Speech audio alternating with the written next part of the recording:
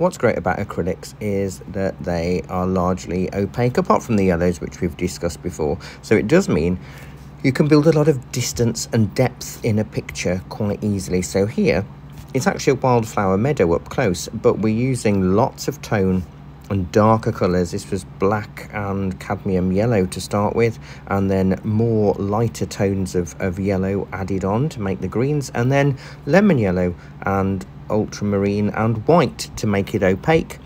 And we can build the flowers on top of a nice background, so much easier than trying to work out and leave space for them. So we painted straight on top with purples, blues, pinks and whites in acrylics.